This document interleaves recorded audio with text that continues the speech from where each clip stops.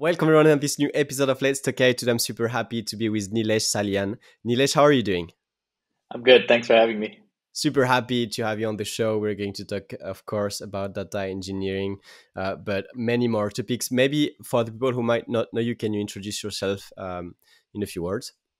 Certainly. I don't know if I fit exactly in one specific position, but I've been a software engineer for almost 10 years now.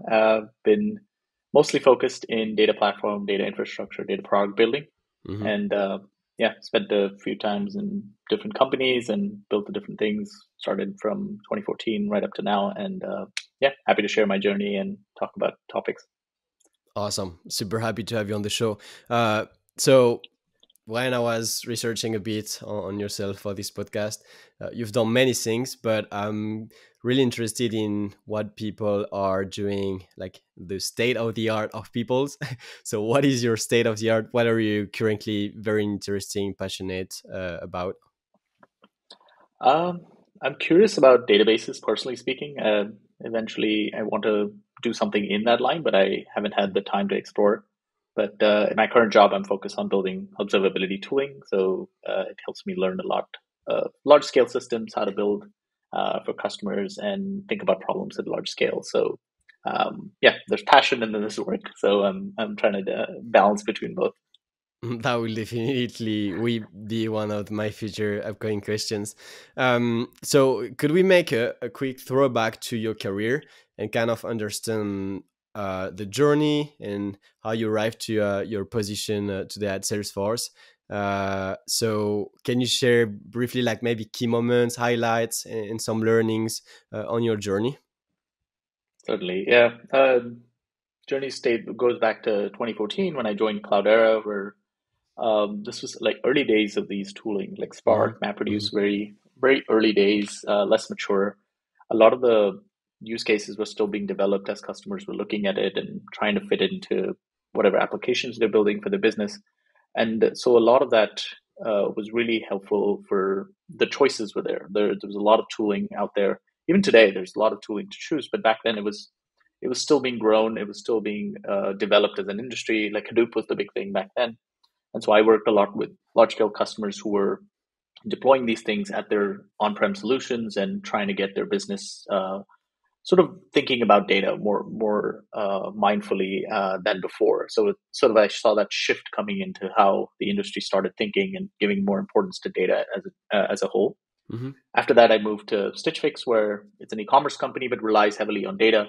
So I was part of the data platform team that built a lot of the infrastructure, a lot of the tooling that supported data scientists who were doing a lot of the machine learning, a lot of the recommendations, and part of that was building tooling like Spark, Presto, eventually Trino.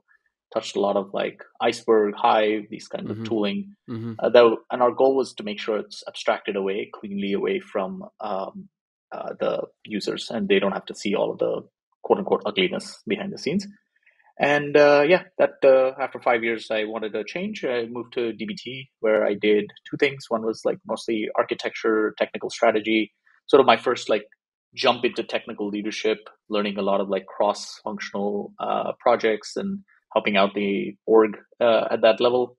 And then also was leading the adapters team towards the end. And then this summer, I moved to Salesforce, where I'm part of the observability team, which is actually building tooling for customers to see their own like logs, metrics, traces, and take insights of that and see how their applications are running Hmm. within their stack. And so my journey has been sort of mixed in terms of tooling, but the principle has been the same. It's sort of been around the data infrastructure, data platform, general space, if you will. Hmm. I see. There are many directions to take from here to come back into the present. So that's a big overview, and I'll come back and ask you a few questions on all those concepts that you mentioned. Like the fact that you've played with all this technology, the leadership role, like all of this, I believe we can get very interesting insights from you. You're now working on observability on the observability team for MuleSoft at Salesforce. Um, so how did your background lead you to observability? And maybe can you introduce us a bit around observability in general? Certainly. Observability is has multiple definitions. At least in my perspective, is giving you insights of things that you may ignore or may not see, like and presenting it into that's more consumable and queryable and can derive insights on how things work. So the different aspects of that is how you collect the data that you need, and so which is it can be metrics that you're caring about, the machines that are running. It can be log data that your either applications are running on or the machines themselves, like audit logging as well, and traces to see how uh, requests go and how deep they can go if you set up those spans correctly. So essentially, collecting and cleaning up the data, making it presentable, making it insightful. That's the whole challenge in observability. And so how teams and how companies have thought about it is bringing in that data that is valuable to the customer from their own applications and presenting it to them, making sure they're able to see and visualize that data. That is the key aspect of building observability tooling. Mm. And my experience in sort of large scale distributed systems, Spark, Hadoop. I didn't do much of Kafka, but it's sort of I dabbled with it a little bit, and Flink as well a little bit. And so all of that sort of played within the sort of application that I gave, and I was talking to them, and it sort of made sense because I touched all these tooling and I had sort of experience in that, and so it seemed like a fit going from there. Yeah, inside when I come in, I'm learning, I'm actively learning, I'm looking at how customers are interacting with the platform, how what are the complexities, what are the scale problems, what are the issues that we're dealing with at this kind of complexity and scale, and yeah, trying to make it better, trying to improve it, trying to release it, trying to release new features. So it's a bit of a journey that I've sort of started on. So yeah, this is my first foray into observability in general, but the principles of ingestion and sort of moving data is pretty much standard from my experience. Mm, awesome. This is something I've been meaning to ask you. Um, I listened recently to the keynote of the CTO of AWS, and you have this notebook called the Frugal Architect, and you have some principles and so on, and he talks about building with costs in mind. And you've been building architectures for a long time now, actually working on observability. Uh, do you have like first principles or lessons when you come to finding a solution or tracking a problem or building new things? Like, how do you go about this, the process? Like, do you have some experiences that you could share with us where like you follow a certain number of rules or first principles, and that allow you to iterate, to be consistent, and to get feedbacks, and to grow in the right direction? Maybe this is a big of a question, but do you have some insights for us regarding that? Yeah, there's no one size fits all for all of that, to be honest. Yeah. But the key thing I've learned over the years is making sure you can gather enough context. Like any problem that is thrown to you, it's either very clear or very ambiguous. It can be anywhere there. Then it's your job to identify what the problem is, how the context is, what you're actually building, because the building part comes very late. Like once you've understood, you've devised a solution, but unless you got that right, the building doesn't shouldn't start.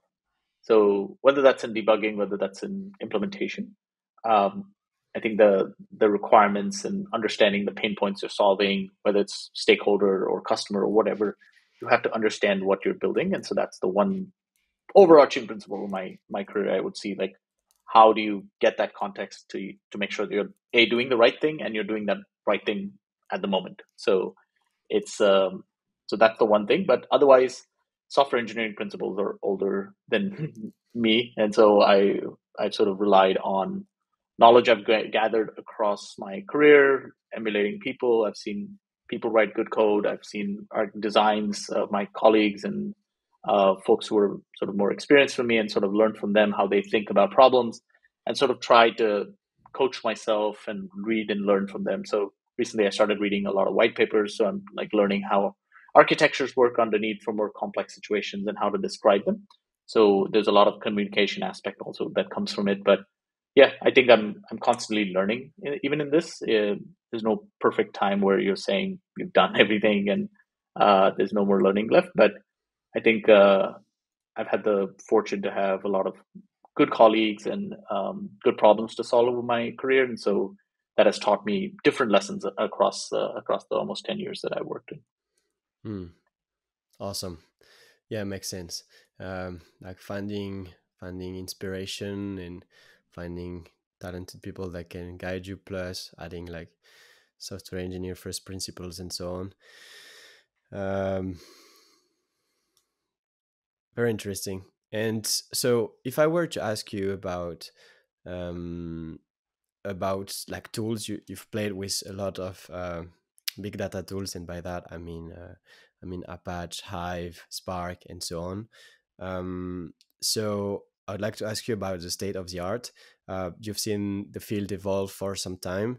It seems to me that the data engineering field doesn't evolve as fast as the data science team field. Sorry, with like recent, like every week there is a new LLM out and so on, even though it could be defined as hyped. But like with a retrospective, how do you see um, like the evolution of those tools and what the futures might look like? Do you believe that like the main things are here, or have you seen some advancements lately that have got quite your attention?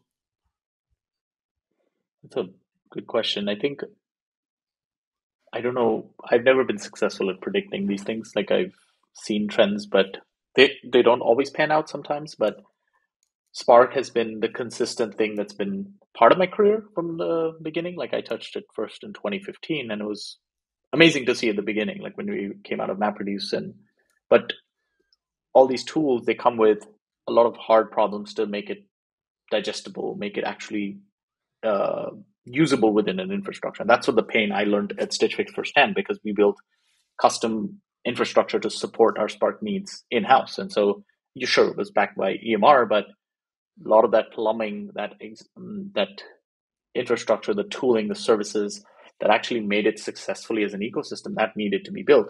Sure, you can Hmm. pay a vendor, you can do all of that, but these tools are very complex. Take Kafka, take Flink, take all of these large scale toolings. They're very useful, they're very powerful, but it takes a lot to get to sort of managed, or at least have an ease of deployment.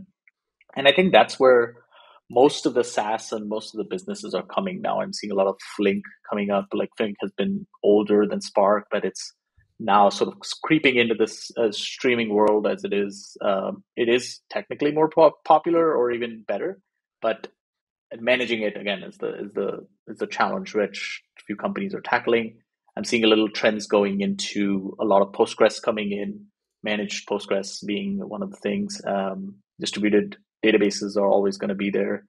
And what else? I'm seeing a lot of Kafka improvements, a lot of like IO improvements, a lot of S3 being used to be the back end of pretty much everything.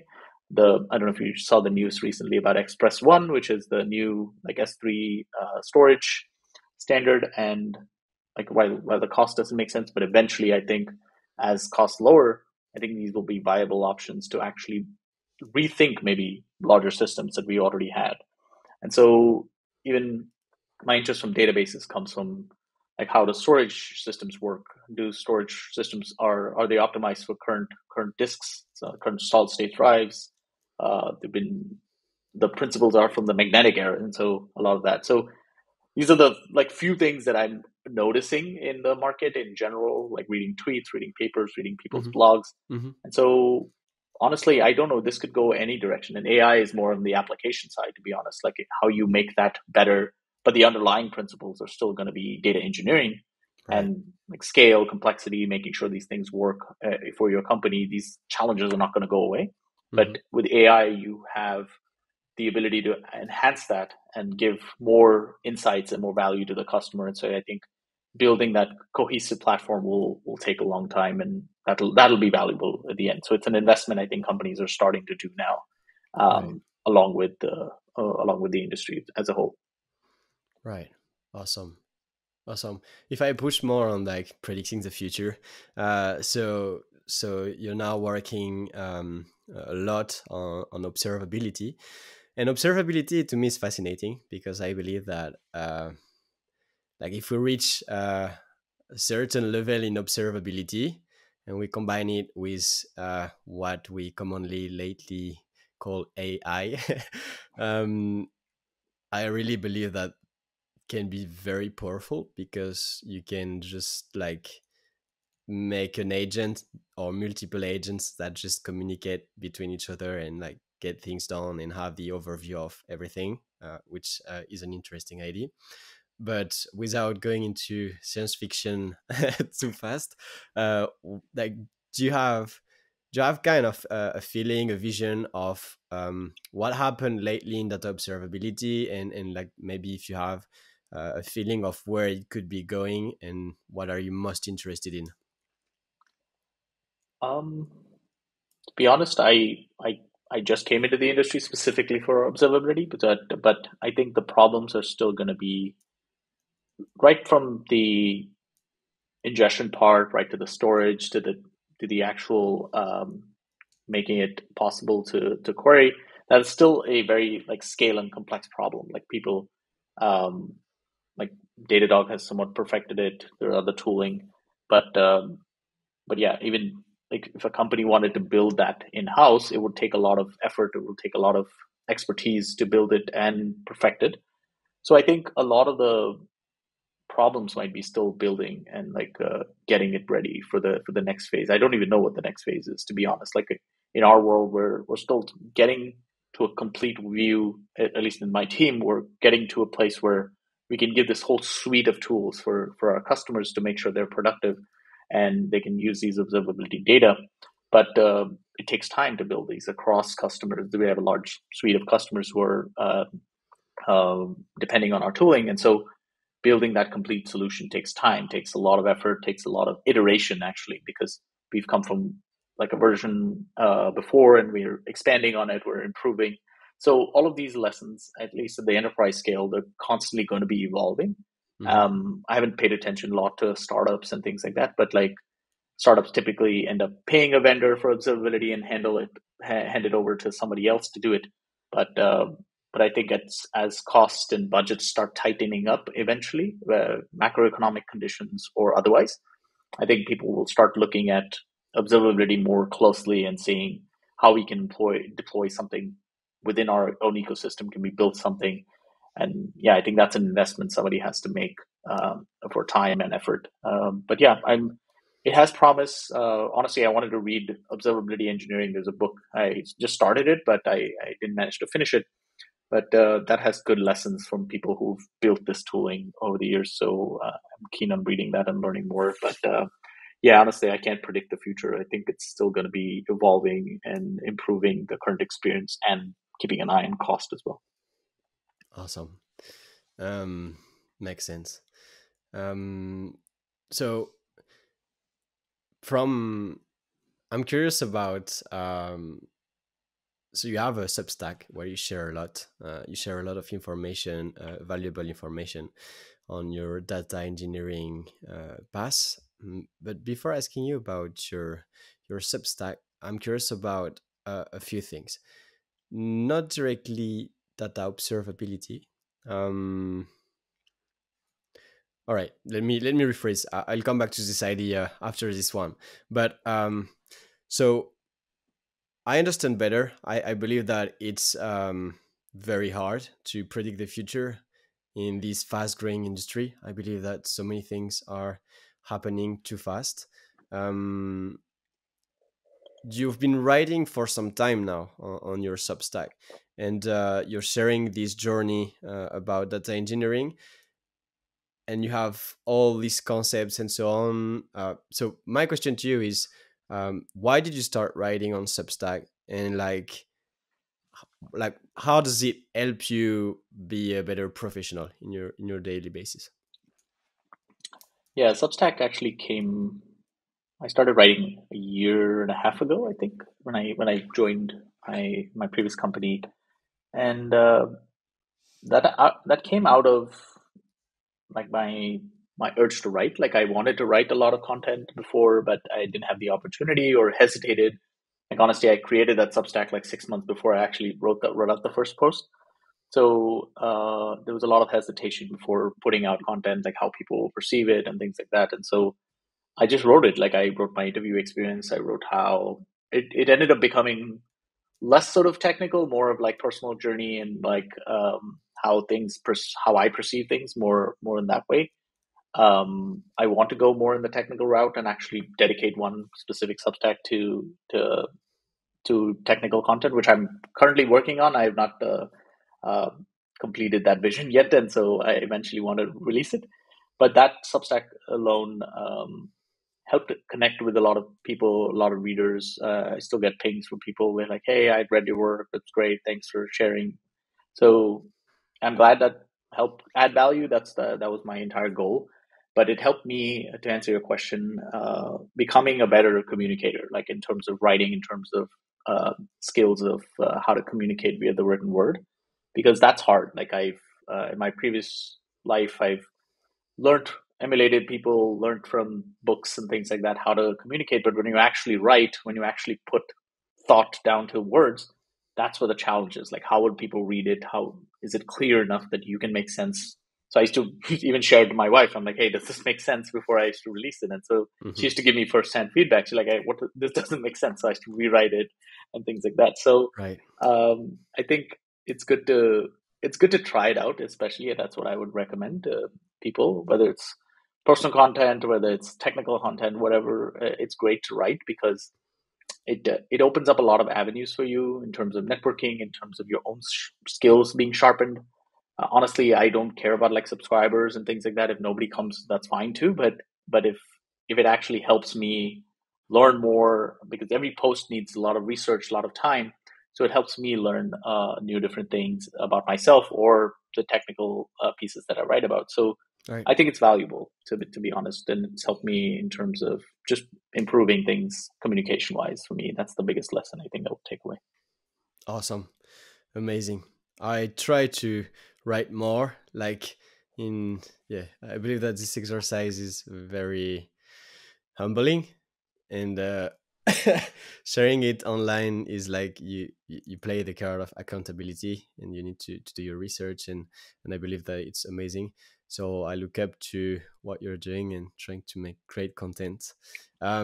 Speaking of adding value, you've contributed to different open source projects, if I'm not mistaken, including Spark and Hadoop. Could you share some insights on the projects you've been working on open source, and like how do you see open source in general? Yeah, that's my open source journey started a while ago when I was in Cloudera. We were very focused as building open source tooling and bringing it to customers. So there was clearly a path of benefiting from open source and Right. the projects that were available.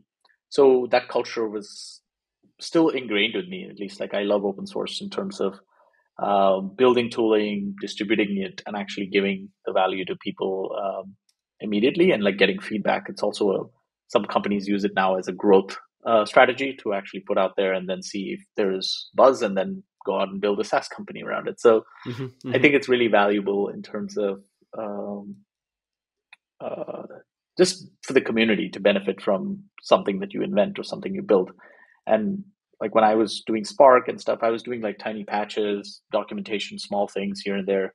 Like towards the end of my journey here, like I was doing things on DBT, things on Iceberg, Hive, specifically things that were needed for the business. Not like started. It started off more personally, like trying to get more understanding of these projects, but it ended up being very close to work. So if I had to fix something in our internal repo at Hive, I used to go back and put it into the main Hive as a patch. So that's where my relation became more work centric, and then feeding it back or using open source than very heavy contribution over the years. But I've enjoyed it. I've learned a lot of. I made a lot of connections, a lot of networking. Learned a lot from the interactions I've had with open source. It's a Hmm. vibrant community. Typically, you take any projects, there's a lot of people involved. So there's a learning opportunity, there's a connection opportunity as well. So I think it's really beneficial if you really want to jump in. yes, if you want to become like a dedicated person, a committer and things like that, it'll take dedicated time and effort to build trust in that community. So that's something I've not had the bandwidth to do ever. And so it's if you think it's valuable, if you'd like to continue contributing, it's a great opportunity for yourself, for your career, to continue doing that. So I think it's up to the individual, but I really see it valuable to go back and contribute to open source so that you learn something, and it's really rewarding. Hmm. Awesome. I'd like to ask you some questions about prioritization and adding value to customers and iterating. Um, so you mentioned a bit earlier, when you have multiple, like finding the right time to do the right things. And so that's very interesting to me, but it is also overwhelming. And sometimes, sometimes we're like, all right, how do I prioritize all of this? So we have like metrics, like impact and how difficult it is to build and so on. But do you have some first principles or tips about um, both technically and on a more leadership high level perspective? Because I feel, to just to give you a bit more context on what I mean with this question, I feel like there are this high level thing where we're able to map out what's going to happen, what we can do, what are the possibilities, and like not starting doing code at some point. And then when we're in the code or when we're in the releases, like getting feedbacks, making sure everything's get down on time. But maybe sometimes things don't go as planned and we face an issue. And so having kind of your overview or your framework or model or whatever you have for us on this big picture of prioritization, either in leadership or technical tasks. Yeah, it's not a trivial problem in different companies. There's multiple factors: company Of size, company course. process. Um, there's a lot of variables that go into that. So there's no perfect answer. But what I've learned is um, it goes back to the requirements piece I mentioned earlier. It's understanding the problem itself and understanding also urgency as well, because um, that determines solution, the time to implement, and the roadmap that you mentioned earlier to design. Because if it's one person, if it's few people, you can come together and like deliver something. If it's like customer facing, that's a whole different roadmap that you're planning, you're delivering, you're guaranteeing something. So there's different prioritization in each. Like internal customers, you might have a little more leeway, but in like enterprise or like front facing customers, Mhm. you might not have that kind of leeway. So Mhm. it all depends on what is the solution you're building, because yes, things can go wrong, things can always there's unforeseeable things that can happen. You can always push around, make sure things are adjusted, but I think a lot of that planning phase is important, like de-risking a lot of that stuff. So one of the one of the things I've tried to implement in my previous company was pre-mortem, which is a concept from from Stripe, which is when the team gets together and de-risks the project and understands what could fail when it's implemented, when it's actually being built. And so they come out with scenarios that can help them understand, oh, these are the things that might come up as we're building this, and they can plan accordingly. So it's not necessarily a catch-all for everything. You will still slip and find something, but at least to have things to be aware of. So if anything goes sideways, you can plan and actually keep some buffer alongside.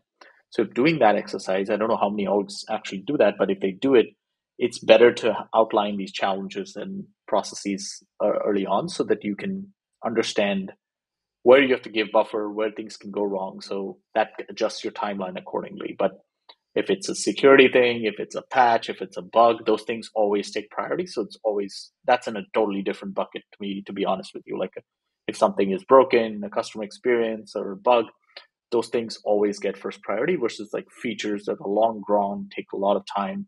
And some of them people some of the companies even do it based on days. Like suppose if you're releasing it to your conference, there's a lot of priority there as well. So yeah, it's kind of a mix. I don't want to give a non-answer, but it's essentially giving like understanding the urgency and the importance before committing to time, and the challenges that you could face. I think, in a nutshell, if I wanted to summarize that. Makes sense.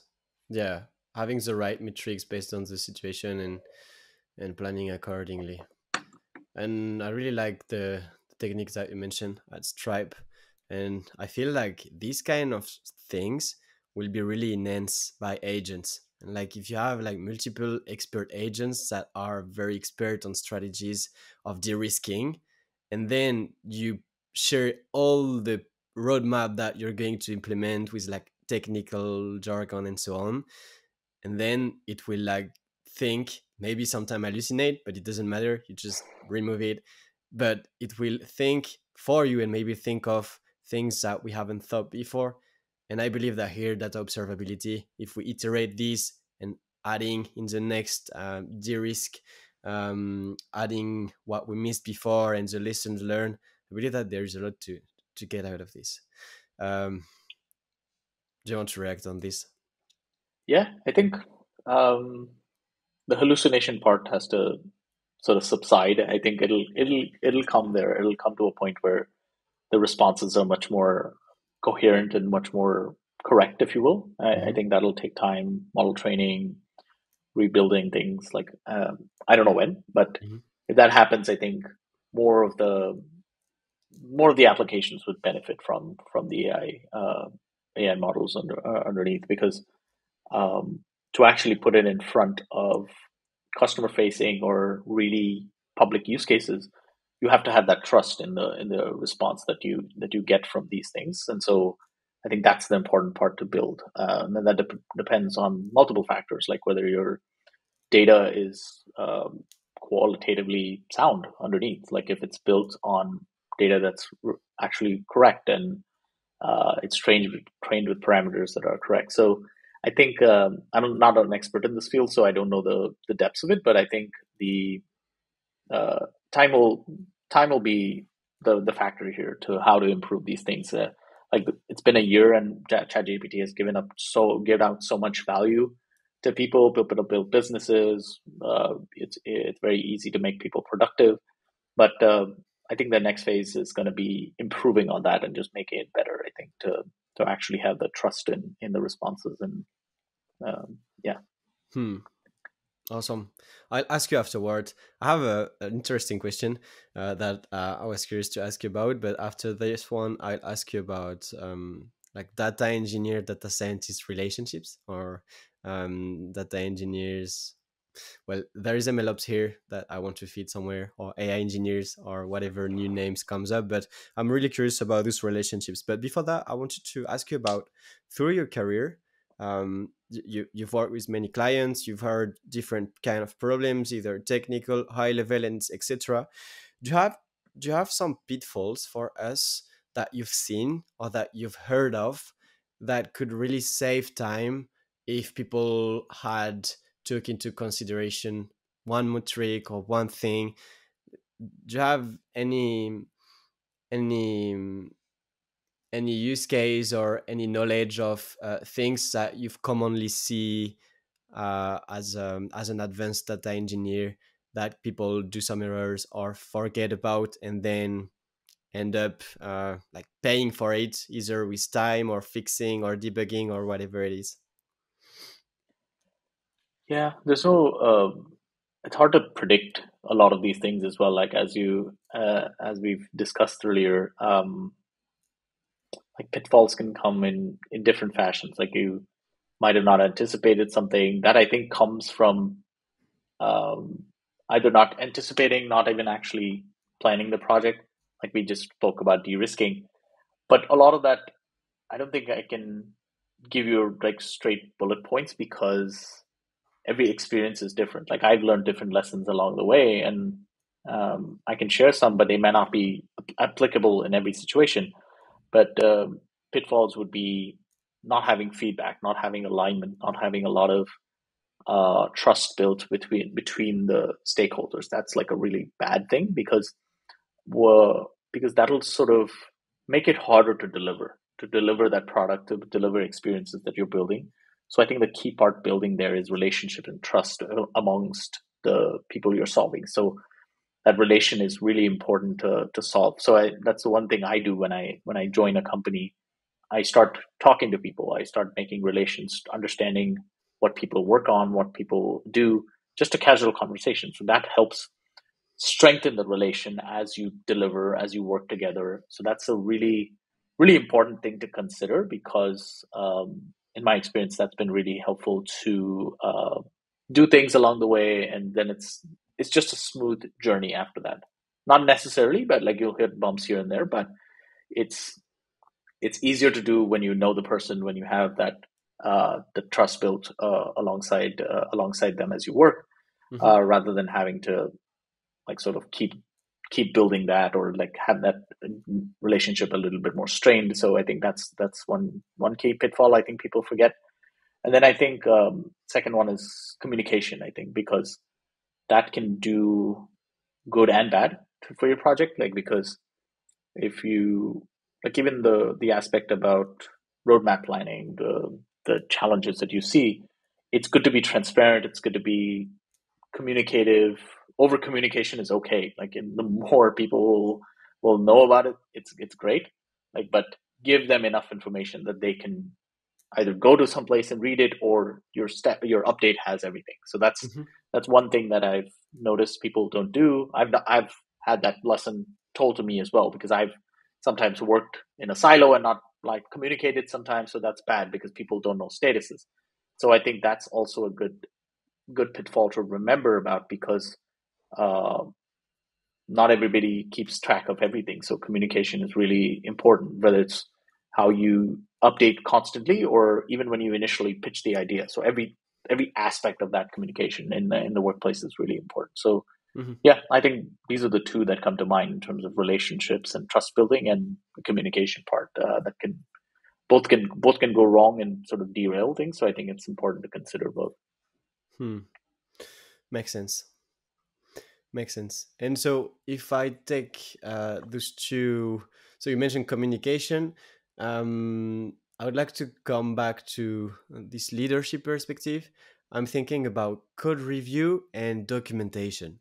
You mentioned that you did some documentation when you were working on open source projects and so on, and like I think doing documentation on big open source projects is like for anyone. Like right now, I should do documentation, I guess, just to like get more into the open source community and so on. What's the importance of documentation? And I'm not referring necessarily in documenting code, but in general. Like, do you have a particular relationship with documentation? And then I'll ask you, well, if you want to include also like leadership, code review, and all these kind of things.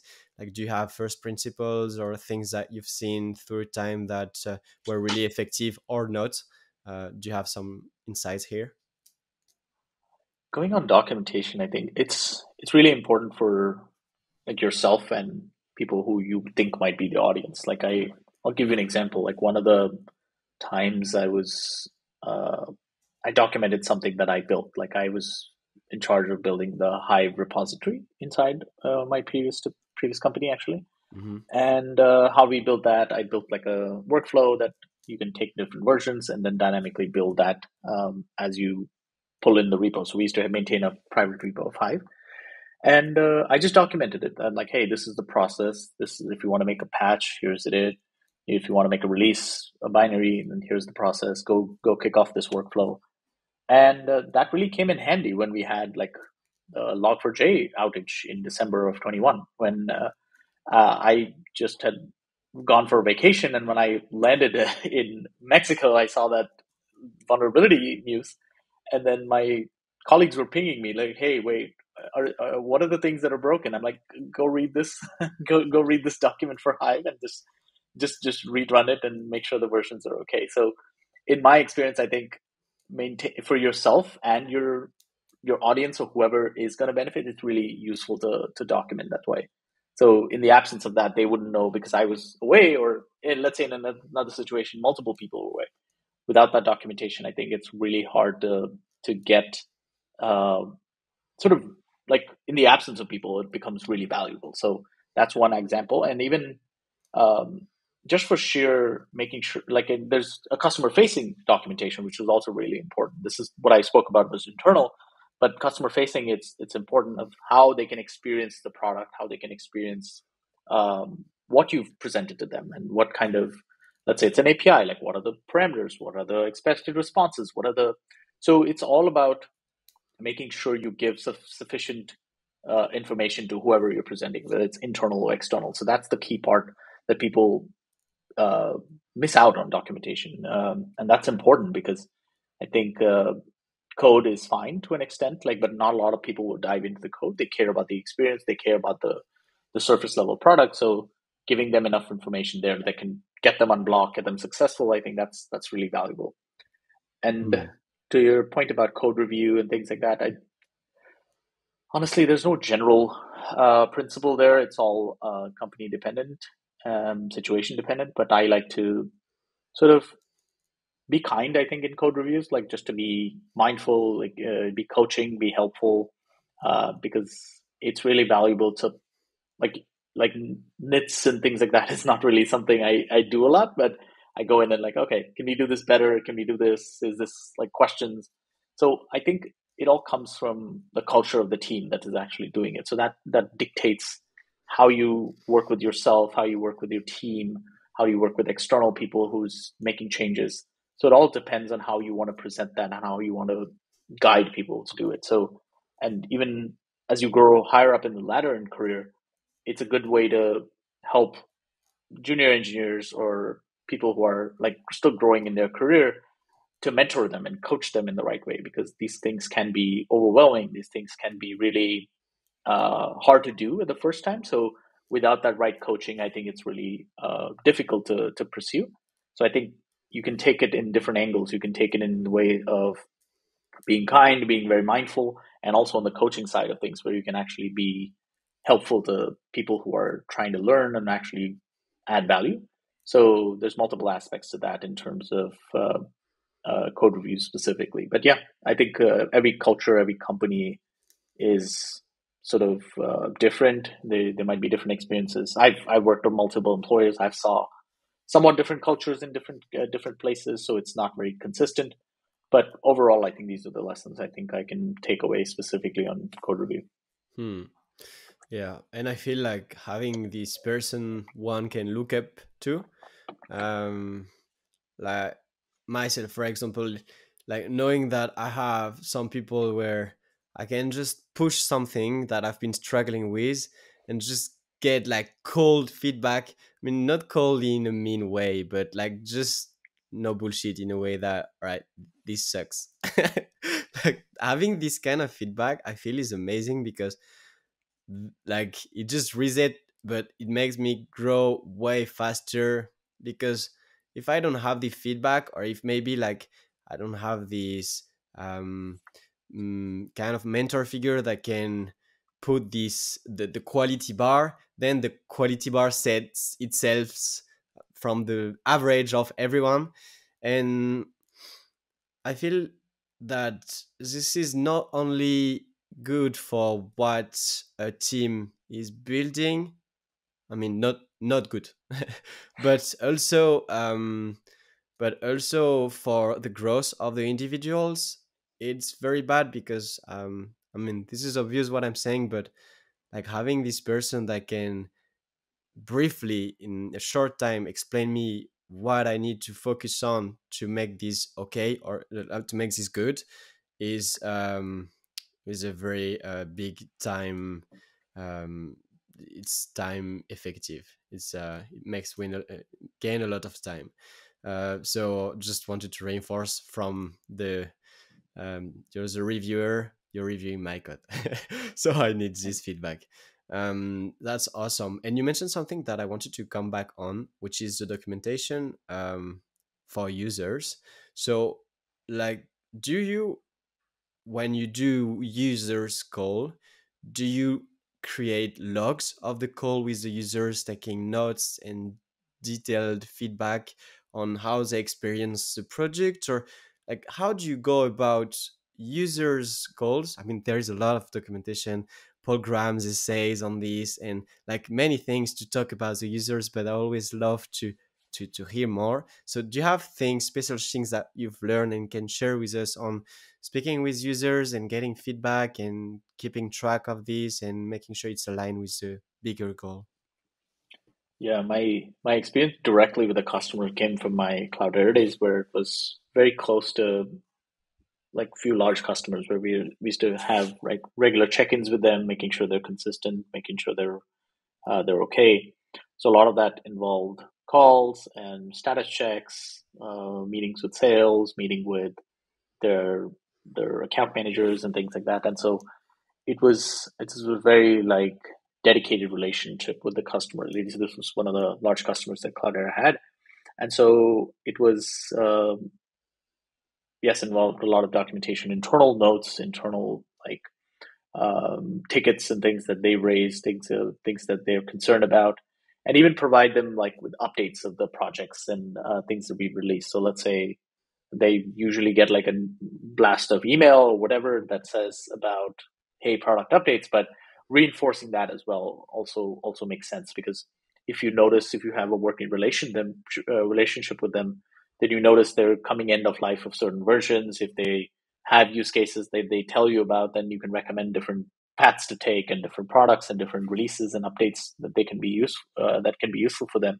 Mm-hmm. So a lot of that comes from building that um, history and relation with the client and the customer, so that you can not perfectly, but at least anticipate the need that they have based on use cases that might come up that they might say.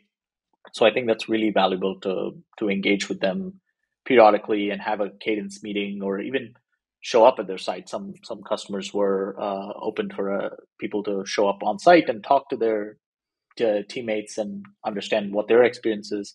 So that's a really good method of getting feedback directly. So I've gone on site to the customer that I was dedicated to, and then worked with them on problems and resolve them and come back.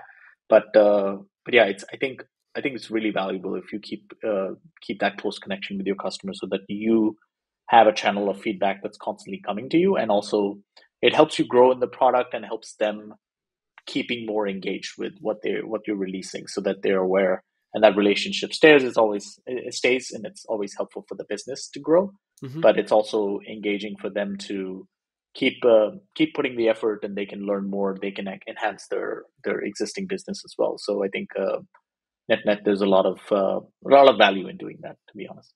Mm. Right. Following up on this, do you believe? I mean, there is no one way to do it. I guess it really depends on what we're building. But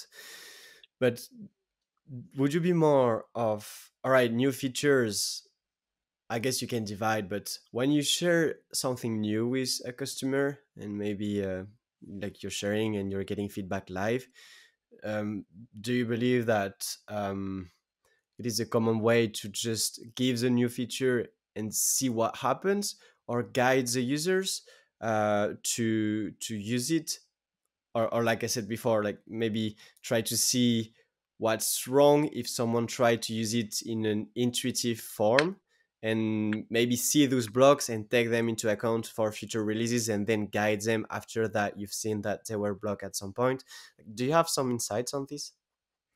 That I think is typical in like software development lifecycle. Like you have beta releases, alpha releases, beta releases that help you give the customers the early versions of these things, and so some of that behavior can come out of there and like early problems. Yes, typically won't ship everything correctly in those versions, but you will give them the opportunity to give feedback and test this out.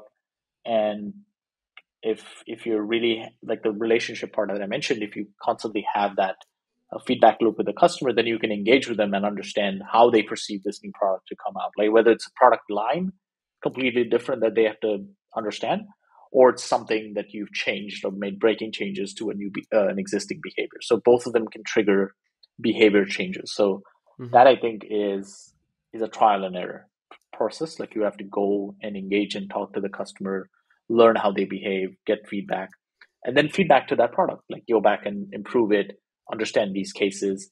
If it's really absurd, if they're not acting in the right way or they're not perceived it correctly, it's either a messaging problem or something that they've perceived incorrectly. So that you have to go back and adjudicate to understand where that mismatch happened of understanding, Mm-hmm. because it could be they read something and misunderstood, or the product is interface is confusing. So Mm-hmm. it could be a multitude of factors there, because Right. so that's the process of learning. Like, you learn these things as you grow and as you build. Like, even in startups, like startups give a lot of beta customers, get a lot of input from them, and that's how Mm-hmm. they grow. They sometimes pivot based on what they hear. Mm-hmm. Sometimes they grow in the same line. So a lot of that early feedback is really important, whether you're doing it in a startup scale, in an enterprise scale, customer facing, whatever. So I think really seeing it and getting that initial read of the project is really helpful for you to understand and constantly improve it. Makes sense. And yeah, you were right. This discussion were more like project oriented, and it could include many roles: front end software, data scientists, and of course data engineer, and much more. It's a party. So my question for you is, how do you feel, like, do you feel that there is a big gap between all those roles that exists? And by gap, I mean, for example, data scientists will speak with specific words that maybe data engineer will use for other terms, or this kind of gaps of miscommunications between different fields. And I'm specifically targeting data scientists and data engineers, but you can add software engineers, you can add ML ops, you can add front end, like whatever roles that might be kind of technical or even not necessarily. But like, do you have some lessons learned based on, from a data engineer perspective, things that you've struggled with, or not you necessarily, but that you've seen? Do you have insights regarding that, and like how you overcome them? I don't think I've seen it personally, but I think every team comes with its own expertise line. And data engineering in general is a broad field. Like, we didn't Right. when I started my career, I didn't even hear the term, at least to be honest. It was software engineer focused on data. Data scientist was coming up as a term. Mm-hmm. Data engineer was almost non-existent, or at least maybe in a different form, but it was not as publicly known or aware as now. It's a whole field. It's almost like a lot of facets within it. And so I think everyone has their own needs. Like, when I used to work at Stitch Fix, we used to have two sort of classifications. One was data platform engineer. Think of them being the tooling people who do like software engineering plus data infrastructure, so a blend of that, and data scientists who are pretty much all of the things you listed, like ML engineer, AI, everything blended into one. So like a full stack data engineer, data scientist. So their needs and their requirements were different, and we used to meet them by the tooling that we have to. So I think it to make sure these things work in an organization, it's really important to understand each other's language or understand each other's needs. Like you said, like terms might be different, but then underlying what those terms are. Let's say I want to build model training, or I want to build a model registry, I want to build feature store. These are engineering problems. They're very specific to a specific need, but then underneath them you have to build solutions. So it comes down to a tooling thing. Mm-hmm. And so, terminology aside, I think it's good to align with these teams and understand how one team can fulfill the needs of others, or vice versa, or these. So there's typically a relation with these teams, and so understanding that makes really worth it in the organization. Otherwise, these teams will always be a mismatch and misunderstand each other. But if there's a relation, there's an actual understanding of who builds what, or who actually serves the needs of whom. So that's, I think, is really important in this field, because we'll have different we'll have different aspects in this field as it grows. There's analytics engineer, there's analysts, there's DBAs, there's like a lot of people within the same um, um, sort of umbrella of data engineering.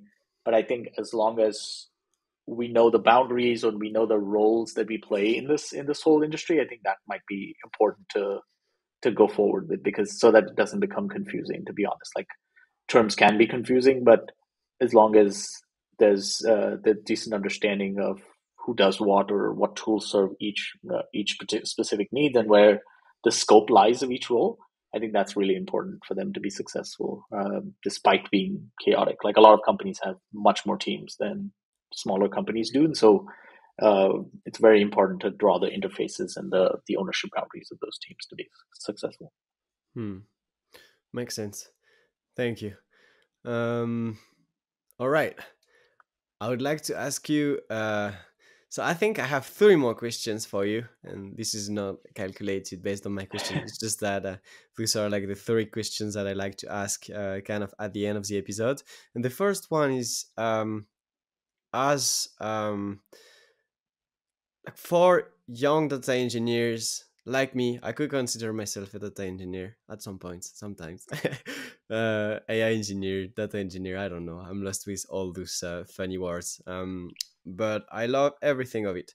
And so for young data engineers, then I'd ask you for more advanced data engineers, but people who are getting started in the field, what would you pay attention to? It can be technical in terms of languages, tools, and frameworks and so on, but also like social skills and so on. Do you have tips? Honestly, tooling after a certain time doesn't really matter. Like the Right. principles do. Like Mm-hmm. suppose I'll take an example of orchestration. Like orchestration tools have been there for a long time, but Mm-hmm. I've used one, I can understand the others. Like as long as you know the concepts and the fundamentals of each, like Mm-hmm. I think that's where you should focus on because initially in your career you won't get the perfect job. Like I'll be very honest about that. You will get a job that you may not be the perfect fit. It'll be something that you got it, but then you're not happy. You eventually, some people find it. It's okay. But if you haven't found, or at least not passionate, try to learn as much as possible from wherever you are. So that's the lesson I will at least advise to have because um, wherever you are, just take in as much as knowledge that is possible. Like learn from people, look at a lot of code, look at a lot of documentation, look at a lot of tooling. Try getting the opportunity to work on different problems because that's how you grow. That's how you get more and more knowledge. And I'm not giving any specific tooling here because you pick the tooling that you like or the problem area that you like. Either dive deep or be a generalist. Either way it works, but make sure you have the knowledge that you need for to be successful. And yes, as you grow, you will learn more about the problem area or the space that you are in. But give yourself that time, give yourself that effort, and start doing more, take more responsibility in these areas. And that's how you will progress in your career to actually hit where like 10 years later you look back and say, oh, I learned these things. And so I think learning and the just diving deeper and getting more hands-on is really really important for whatever you're trying to do, whether you want to be in more closer to the data, that's like data scientist, data analyst, analytics, or you want to build more tooling side. I went on the tooling side, so I know that area, but these are the two like main areas of data that I see. And so um, pick your choice, but then start learning in that area and be great at it. I think that's going to be really helpful. And tooling actually comes and goes, but as long as you master things, don't get hung up on one or two tooling because tooling can get deprecated. People can just like migrate off of it. So always keep evolving as well. Like Mm-hmm. I one thing I constantly do is try to learn different programming languages and read a lot of blogs about different things in infrastructure. So keep that learning going and keep yourself evolving because things can change. You may end up in a different job that uses a totally different stack. So Mm-hmm. the learning that you took from your previous job is really helpful to apply those principles rather than go, oh, I only worked on Spark, I can't work on Flink. So it's kind of that, don't bound yourself to those technologies unless you plan to go very deep in, oh, I only want to do Spark optimization for 10 years, then that's a different thing. But if you want to be anywhere in the market that's like more broader, I think it's better to do lessons and knowledge first than tooling first. Awesome. Makes total sense. And would you have some words for people who are more advanced, like let's say 5, 6, 7, like years into the field, and like what would you look at in terms of you can be reading papers, blogs? Do you have insights? Yeah, I think that's the part I was covering about learning constantly evolving because Yeah. the field itself is changing. Like there's more tooling, there's more concepts coming, there's always change in flight happening in everything. Mm-hmm. So to keep yourself updated is important. Like unless you're siloed in doing one specific thing and nothing changes in that area, then that's okay. You don't have to keep up with the entire industry. Mm-hmm. But if you are curious and if you want to learn and grow and be more of a generalist, I think it's best to keep yourself knowledgeable and aware of things that are trending. And I'm not saying go daily and do all of this thing, but once a week, maybe read some blogs or papers or whatever that interests you and keep yourself a little bit more aware of things that might come up. And so that'll help you in your own thinking, your own like evolution as a data engineer generally. But it'll also give you ideas at work, like, hey, actually, this new thing has come up, or this new technology, they're doing it in a different way. Maybe we can think, inspire from there. So that all can be fed into your work, but then unless you do that constant learning and evolution, you won't know a lot of those new things. So yeah, I think keep yourself um, uh, curious and learning is the only lesson I can give. That's what I do, honestly, to keep myself updated. Love that. Curiosity is awesome, and I love to like do mini project hands on where I just try to break down a concept, and I'll just take all right this tool, and this tool, and I want to do this thing, and I will do it at a very basic level. But once I've done it, I feel like I can scale it because now I understand it and I know how it should work and how it should look like and so on. Awesome. I remember having a message once where someone was, I think this person was in the data science field, and basically the message was on LinkedIn saying that this person had studied data science, but he was not happy where he was. And so basically, the feeling that I got from the message was, I guess I'll have to wait to do data science. And so my answer was kind of, you need to move things around and like build and do hands-on projects and because like you said, when you get your first job, you won't get something that totally fits you because you might not know it yet, except if you've been coding since you're 9 years old and you're thoroughly passionate and you have your entire open source community behind you because you've built so many great things. All right, but in other cases maybe it's not like that. So I believe that having this hands-on and keeping it and a great understanding of how things work and keeping a fit into what we're interested in is key, like you said. So I'm going to move to my two last questions, but do you want to react to this maybe? No, that's spot on, actually. Yeah, I think it's really helpful to continue learning, to just being uh, yeah, just growing in your career. I think that'll take doing the projects that you mentioned are really helpful to learn concepts and things. Like I started learning Go last year, so I pick up anything and just like start doing small code as well. But yeah, it's really a good way to pave your own path because nobody's going to give you that perfect job. Like Hmm. if you are stuck or if you uh, are not feeling like you're growing, you have to still make that effort. But the industry is wide enough that you can find a place. But yeah, you have to move the needle yourself, most likely, because it's really hard out there now, especially in the job market. It's really terrible. Hmm. But in general, it has always been hard to find a perfect fit. So Right. Yeah, it's challenging, and I feel like it is beneficial for both the companies and one for like doing this thing and taking this time because we improve, so we're better for the company, so we add more value. And so I feel like sometimes I hear people like who are very busy in a way that they have no more time left in their schedule to like do anything, and that to me seems dangerous because if you can fit at some point some personal training, whatever it is for you, I'm not speaking about physical, even though that would be also great, but like training professionally, like playing with things. In Google, like I think they have their Fridays off where they can play around with projects and so on. And I feel that this is a very important thing for companies in general. yeah, time management is important. Like you can set aside your own time, control it, and make sure that you dedicate some time to doing it. But yeah, I think it's valuable to do that in the long run. Awesome. Two last questions. Where can people find more about yourself? So you're on LinkedIn. Do you have more things? You have your Substack? So Yes, LinkedIn would be the best place to find me, and I have links in there for all my other social media. I'm on Twitter as well, most actively, and Threads. Substack, I'm going to move away from that one and write a new one. So All right. there's a link there if you're curious to read, but I'll write more going forward in the future. So I'll put that up when needed. But LinkedIn is honestly the best place to reach out and connect. Awesome. Well, last question, and I want to thank you, Nilesh, for your time and sharing all these amazing tips. Um, so, would you have a message for the Let's Talk AI community? It can be anything personal, professional, a summary of a conversation, or something that you come up with. Yeah, I think.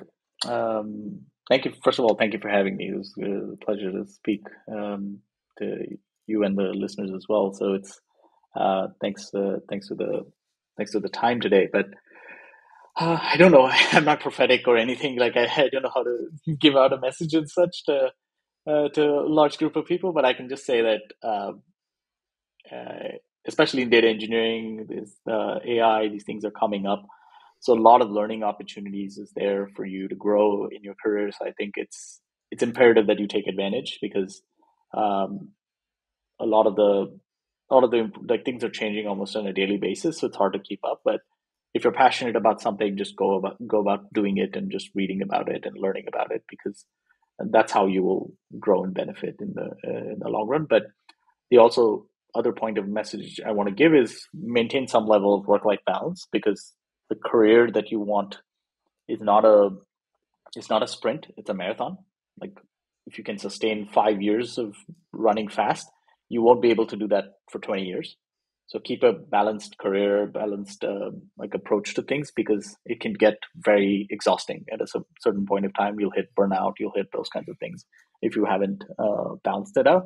So I think that's one advice I want to give out that it's really important to take care of yourself and take care of your like physical, mental health, and just to make sure that you can sustain the thing that you put yourself in through. So, but yeah, I think it's really important to enjoy yourself as well to do as you go in and do these things because if you're not passionate, this won't work for you. Like you have to like the thing that you're doing, and so um, if you enjoy it, put your full heart in it and just go for it. That's all. That's all I can say. Awesome. Thanks a lot. Love this message. I wish you to Thank you. have a wonderful day, and I look forward to learn more from you. Yeah, thanks. Thanks for having me. Take care. Ciao.